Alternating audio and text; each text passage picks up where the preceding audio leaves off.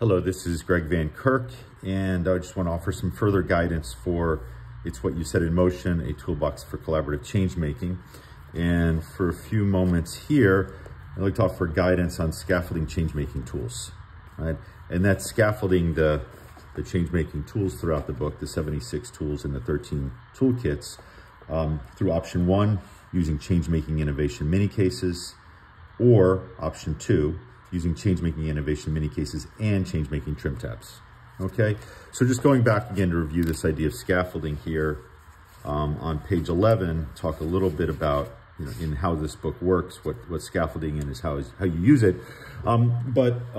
In brief, when you think about you're building something, and here we're building our knowledge about the change-making tools and how to use them, we have scaffolding around it as if we'd have scaffolding around a house if you're building a house, say.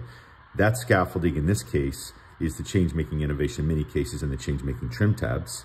Right, so you use that scaffolding to learn and get a deep understanding of the change-making tools. And then once you have it, you can pull the scaffolding away, right? And then you've got a strong house, right? You've got a strong foundation of knowledge for the tools. It's also a really fun and dynamic way to do it. And one other thing to touch on as well is so much of this is about participatory and applied learning, and it's about pushing down the learning pyramid. So these percentages obviously are more of a guide, but the whole idea is that the more we move from passive to participatory learning, the more we retain, right? So the more we go from lecture, where maybe we retain 5%, to reading, where we retain 10%, all the way down to teaching others, where we retain 90%, the better we are. So the scaffolding helps you to achieve all of that. Okay, so let me walk through this to help you out, and I'm just gonna go along with what I have here.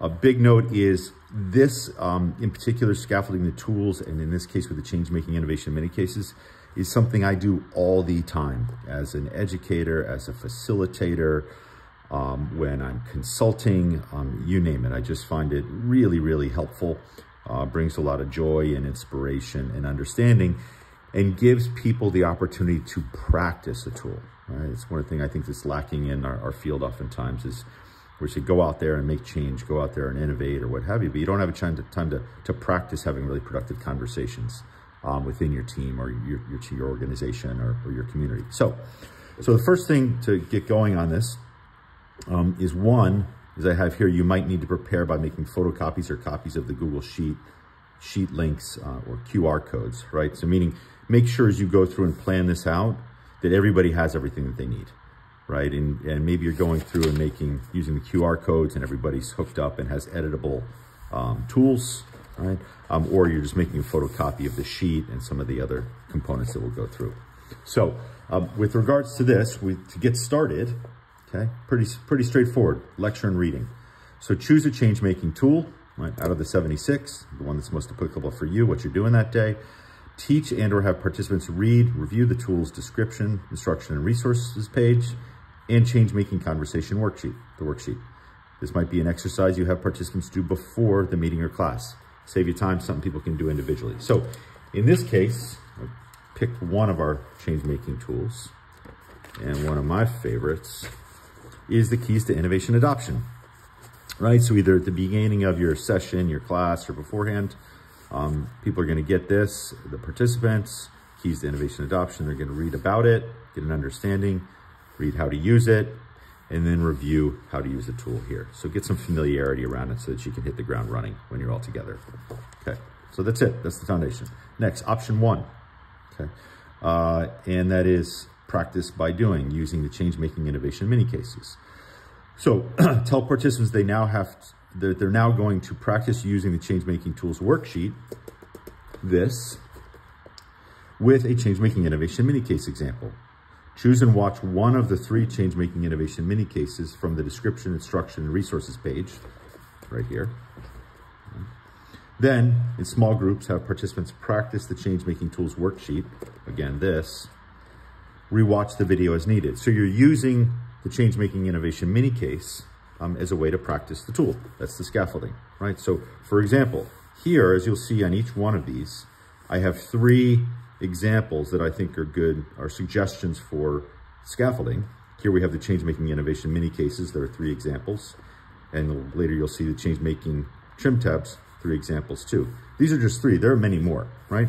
So here, based on this, we've got to go to one of our mini cases. So I'm going to go to V5 on page 358. Okay.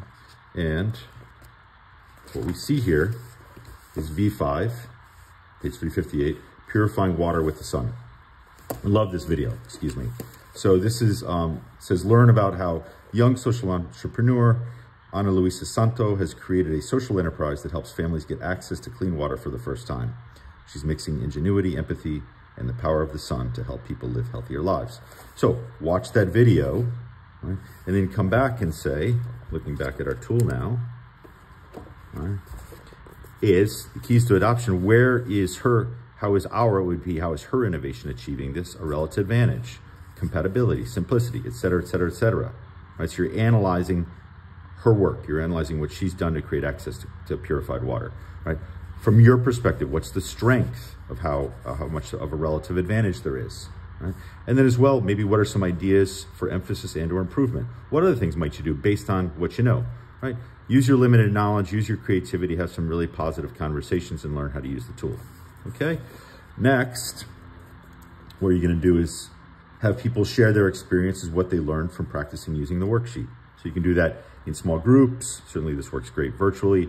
On breakout rooms, you do that certainly as in a plenary session, everybody sharing their experience, what they learned, what they liked, what they didn't, what they're not sure of, right? And then the last part is apply. So break up into existing teams or small groups. So I'm assuming you might already have teams for project teams or work teams or teams within your organization, student teams, and then use the worksheet for a real project, venture idea, etc. If you don't have that, you can just stop here and you practiced, right? And you learn the tool, right? But with that, what you basically go back is now go through your own project and go through how is our innovation achieving this and work through everything, okay?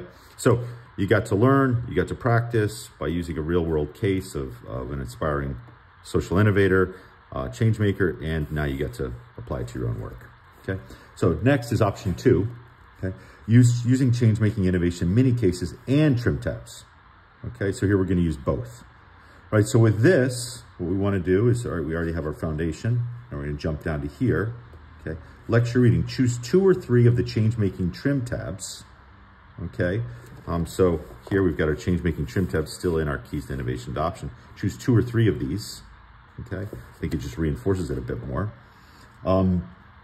For each of the trim tabs, this might be an exercise you have participants do before they meet the class. Okay, so the people are going to familiarize themselves. So we've got CT4, CT13, CT17. So I've got a few here.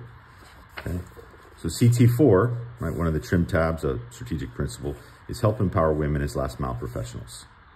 So you want people either beforehand or during class or during your, during your session to read through and familiarize themselves with this. Okay, just this part up here, the description. And if they have time, some of the videos, that's great, right? But more than anything, the description and the quote. Not worrying about this right now because we're not working on this, okay? That's CT4, help empower women as last mile professionals. CT13 is restructure it.